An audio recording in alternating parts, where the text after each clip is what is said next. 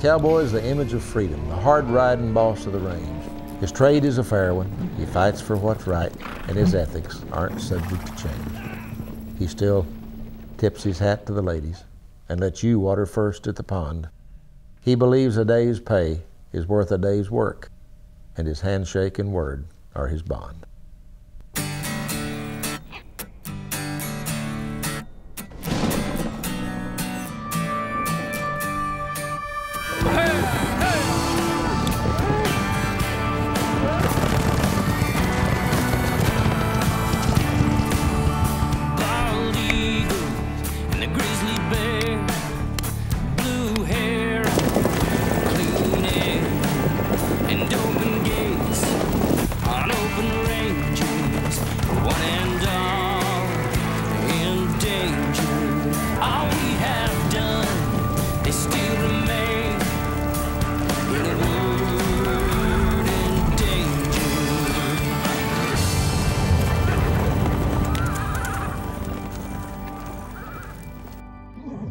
Cowboy way is a real thing.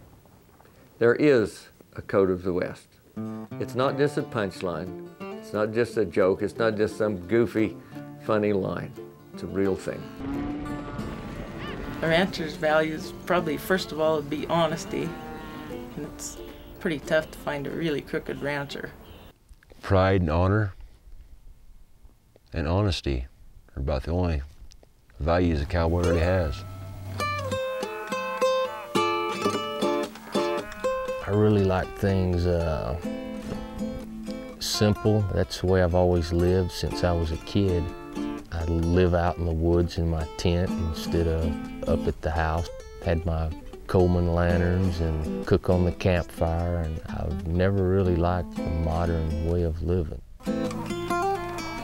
Cowboy usually has an opinion on about everything because you have a lot of time to think. When you cowboy for a living, you basically have your word and your ability. So a man's word is very important to him. If your word's no good, then you're no good. If you work with livestock, you get hurt all the time. I mean, you get run over and bit and stomped and stepped on and gored and humiliated in the most awful fashion. And the only thing you can do is laugh about it. And stepped on, kicked, had stitches, cut my finger off. Go get a few stitches or a cast and come back to work. I'm 39 years old, and I wear knee braces. I got steel pins in me, and I've had broken backs and punctured lungs, and most of mine came from rodeoing.